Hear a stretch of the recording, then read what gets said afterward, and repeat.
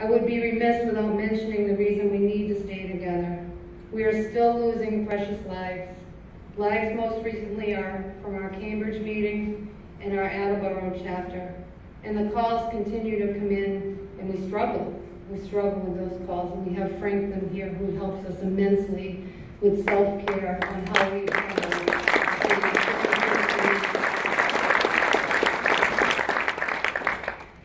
The latest is a couple that planned to be here tonight, my friend Glenn, who I grew up with.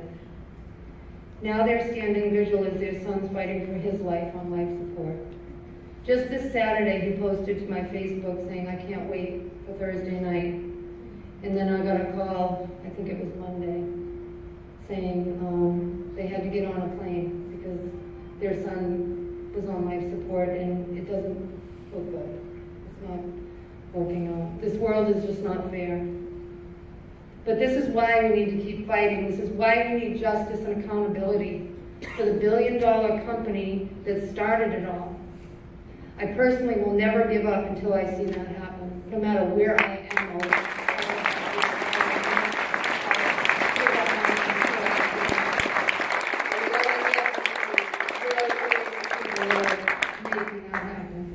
They're the reason we all met. And I'm glad we did, but we shouldn't have had to. So please keep Glenn and Shelley and all our families who are losing or have lost someone they love in your prayers. We have 3 families here tonight that have lost 2 children.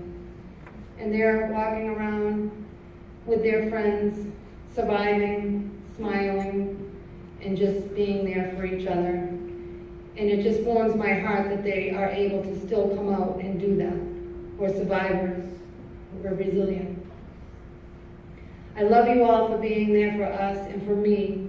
And as we say all the time, stay strong. Now, and they say, "I'll be back in an hour," and then they're found dead in a porta potty. They didn't get that detox bag because they didn't stay alive. This is unacceptable. And I know that a lot of people don't agree with it.